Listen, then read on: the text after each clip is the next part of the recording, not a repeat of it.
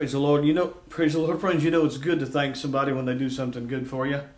The Bible says in Psalm 92, "It is a good thing to give thanks to the Lord and sing praises to your name, O Most High, to declare your loving kindness in the morning and your faithfulness every night, on an instrument of 10 strings, on the lute, on the harp, with harmonious sound. For you, Lord, have made me glad through your work. I will triumph in the works of your hands.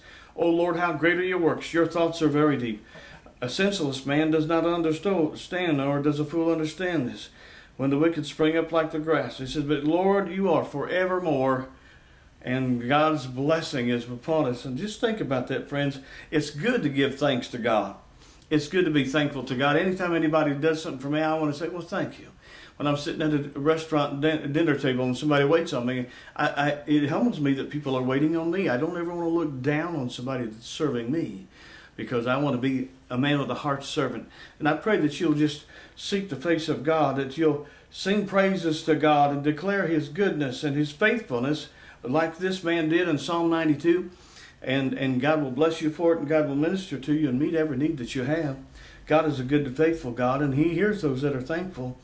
When somebody comes to you and they always want something, but never say thank you, you're not so quick to want to do something for them the next time. But God teaches us that if we'll be thankful to Him, and we'll express that thanks, if we'll live a life of thanksgiving, then that'll set us up for more blessing. Plus, it'll tell other people around us about how good God is. It'll bring a praise for God, about God, in the hearts and minds of other people. They'll see how good God is, and then we want to come to Him and serve Him. This is our 2-minute teaching in our Power Life series. I'm Brother Mike Winters.